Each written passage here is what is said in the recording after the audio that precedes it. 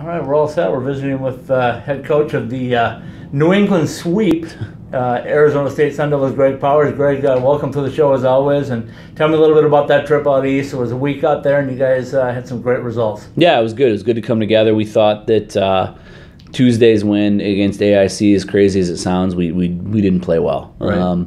And in AIC's defense, I don't think they played very well either, according to their coach. And what we saw on film of them was certainly really impressive. I think they've got a good thing going there. But you can't complain. At this stage of our program, any win's a good win, no matter how you get it. So we took it knowing we could play a lot better than we did and a lot cleaner. It was the first game back after like a 12-day layoff. Right. So things were a little bit sloppy. But then we went into Amherst and played UMass on Friday and Saturday. And Friday played a pretty complete game and beat them 4-1. Had a ton of big saves by Rob, and Saturday probably was as clean defensively of a game as we can play. I don't think they had more than 2 scoring chances the entire game, and Rob made some big saves, and obviously in the scoring chances they did have, and we pulled away. So to go on the road and win 3 in a row and 2 on the road against the Hockey East team in our first full year is something we plan to build off of. So you guys have to feel pretty comfortable out east now. I mean, you guys have been out there enough times over the last couple of years. So what are those road trips like? The guys seem to be comfortable with being out there. And other than the flight, it's not that bad. Right. I mean, and this one was somewhat easy because they were done with exams. All we did was go out, focus on hockey. Right. And I think that played to our advantage. Some UMass still had exams, but so it was good. I think our guys are used to it. We're used to the travel. We haven't from day one used travel as an excuse, and we won't. Where we are geographically, and to be successful, it's just going to be something that we have to deal with. you guys got Joey Ratz back, and I'm sure he was a big help to the defensive core. Yeah, he was huge, especially against AIC. His first game back had 2 monster assists. They weren't just, fluke assists. They were big time plays that he made that led to the second and third goal to get that win. So he put us on his back his first game back there and found a way to get it done. And then he was really steady against UMass and did some good things. So it was good to have him back and get another right shot back on the back end. How about David Norris and the way he played as well for you? He had a nice honor that just came out today. Right? Yeah. First time we've had an NCAA Player of the Week, so that was huge for Nori. Really happy for him to go back where he started his college career and to get the game winner in the third period against his old team. I think he was thrilled, and we were happy and proud of him. And then he had a great game or 2 games against UMass, and he picked up a few more assists. So he's starting to play and really compete and be hard on pucks and transform his game and kind of overcome some deficiencies that he had early in the season. And he looks great right now. You and I talked last week about the student-athlete part of it, and you guys also had the announcement about your baller scholars that came out. So talk a little bit about, again, just to refresh everybody as to how important that is to have not only good athletes, but good student-athletes. It's everything. I mean, we don't ask for it, we demand it. With all the resources that Sun Devil Athletics gives our guys, you have to try and fail. And so, with the resources that we give our guys and everything that they come here to do, academics is the top priority, and we've always treated it that way, and we'll continue to. And I think the proof's in the pudding. It's a controllable right now that those guys are in complete control of how they do academically. They're not always in control of how they do on the ice. At this stage of our program, there's a lot of uncontrollables. It could be a decision I could make. It could be anything. But academically, they're in control of everything, and we're really proud of them because a 3.45 GPA and 23 guys over a 3.0, 2 4.0s, highest GPA in the building. We're really proud of that. So tell me, as a coach right now, how difficult is it for you to put a lineup out there every day? The competition that you guys have right now is pretty darn good. Yeah, it's. I mean, I can't really pinpoint one guy on any given night and say they don't deserve to play. Right. And so it's tough. It's all part of it. And it's part of continuing to develop a really good positive culture in our locker room and one between players and staff, that there's no animosity, and we try to communicate and make guys understand. And perfect example is Drew Newmeyer. He's been playing great, and on Saturday I took him out and put Eddie McGovern in because Eddie was serving a 2-game DQ suspension from the Colgate series, and so wanted to get fresh legs in, and Newey being a senior, he just gets it. He understands that sometimes there's going to be games where we want to get the younger guys in and keep them in to continue to develop them, and to serve the greater purpose. Sometimes you gotta sit and watch, and kids like him understand it. So when you have a kid like Drew Newmeyer that just gets it and puts the team always before himself, the other guys that are in and out have followed suit, and everybody's handling it really well. Obviously, success helps that as well. I'm guessing once you're winning, the guys tend to bond a little closer than they would if you were losing. But you guys are pretty solid all the way through. I'm sure the same thing with the goaltenders, correct? Yeah, the goalies all support each other. If you look at minutes played, it's eerie how even it is. They're all right at about 400 minutes played, and that wasn't really by design. It's just kind of how it played out. Pash played really well.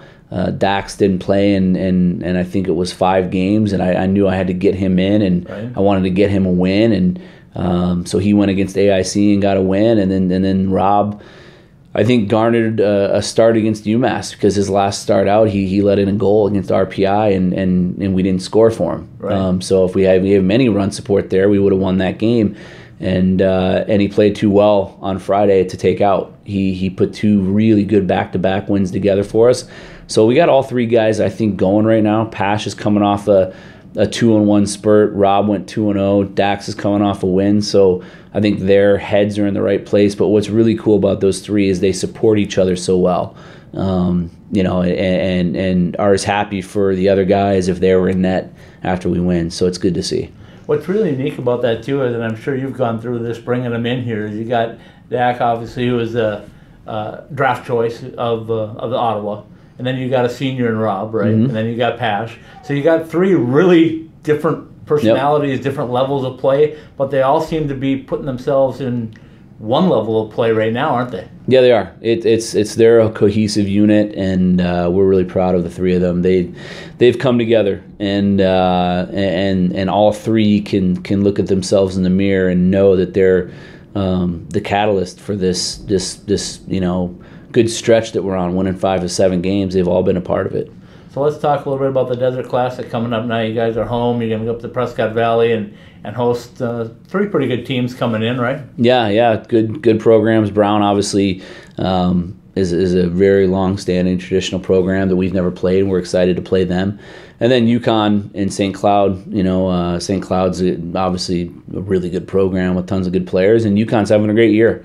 They're going to be without their big-time forward, Tage Thompson. He'll be playing at the World Juniors, but and then obviously St. Cloud will be without Bob Motzkow, who's coaching the World Junior team. So, it'll be fun. It'll be interesting, and if we can play like we've been playing, then we'll give ourselves a chance. And just to familiarize everybody, being the second year of the event, UConn's the only returning team besides you guys, correct? Yeah, they are. They wanted to come back, and we have a great relationship with them, and Cav's been good to us, and we'll go back and return the favor and play them again out in UConn. But they enjoyed it enough last year that they wanted to come back, so we're grateful for that.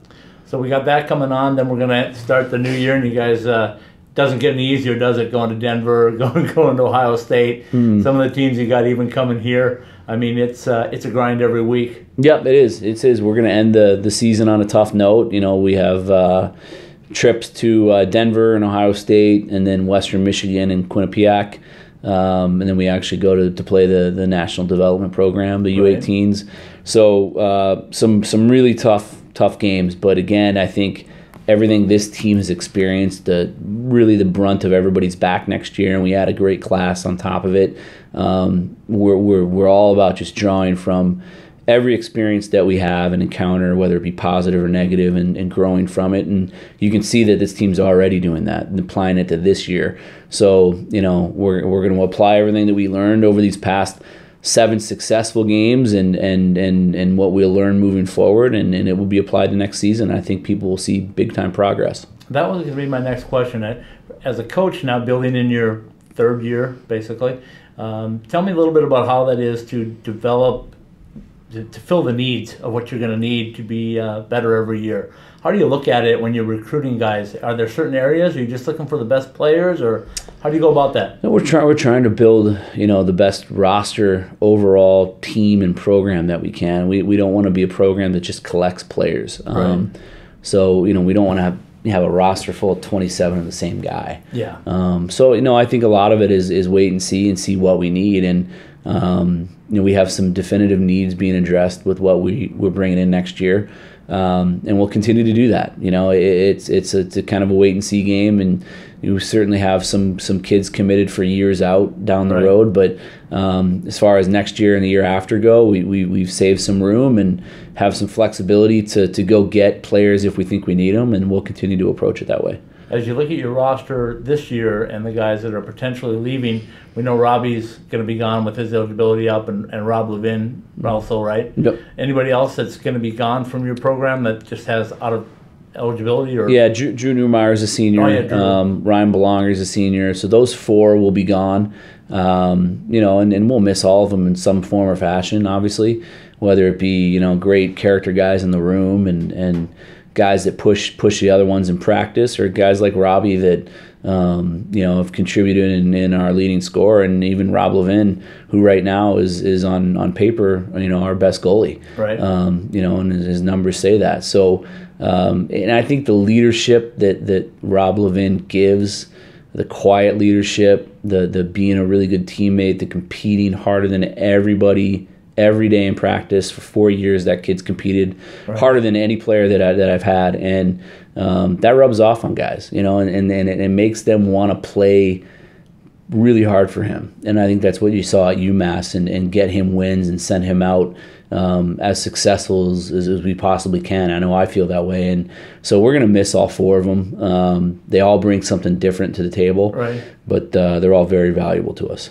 As you look at a big-time college hockey program, one of the things you kind of measure things by, I think, is how many guys you end up losing to the NHL. And at some point in time, you're going to be in that position. So how do you look at that when you're recruiting players? Like a guy like Wade Murphy right now, is you can expect probably Wade will be back for one more year? Yeah, I think so. If something happened for him, we'd be happy for him, but we're planning on him being back. I know he doesn't have much school left, so he wants to come back and get his degree and have a big senior season and hopefully earn an opportunity. But yeah, that's something we think that as we continue to grow with the caliber of recruit that we're bringing in, we're kind of hedging our bets and planning for, like any good college program has to. But it's something we'll have to deal with as it comes, Let's talk two things in the future, and you can tell me as much or as little as you want, but tell me a little bit about, everybody's asking me about what's the potential for the arena situation. Any changes, any updates that you can provide anybody at this point? Not really. You have to go up on the 6th floor and ask those guys. It's above your pay grade? Is that what you're telling me? Above my pay grade, yep. I'll play wherever they tell us to play. And we're excited about all the possibilities. I know that there's some serious cohesive inner workings between us and the Coyotes, and a lot of synergy, and there has been since day one. I was just at the game with Calgary last night, or against Calgary in Anthony's box, and it was good to catch up with him, and there's a lot of synergy right now, so we're excited about it. Obviously that's a big part of the thing, but also is finding a conference. Is there any news on where you guys might go conference-wise yet, or not yet? We're working hard on that every day. We really are, and I think with some of this arena kind of happenings, if you will, and developments, the conference thing is going to take shape here probably pretty quick. But can't really tip my hat as to which way that's going to lean to, but we're working on it every day. So as you look at that, how important is a conference to actually getting a shot at getting into the national tournament? Well, you can get in as an independent. It's just really hard. Yeah. There's no direct line into the tournament. You almost have to definitively get in, be a top 10 team, in pairwise, and because you never know what's going to happen in conference tournaments to bump out the bubble team. So, we're going to be in a conference. I can tell you that definitively. We will join a conference, and I think our guys most importantly, to give them a conference championship to play for, a conference tournament to play in every year is something just a part of college hockey. It's the part of the fabric of college hockey, and it's what kids want, and it's what programs want. It's what our fans deserve, especially as we get a venue here on campus, and we're excited about it. Awesome, Greg. I appreciate it. Good luck this weekend next weekend up in Prescott Valley, and keep things rolling into the new year. I will. Thanks.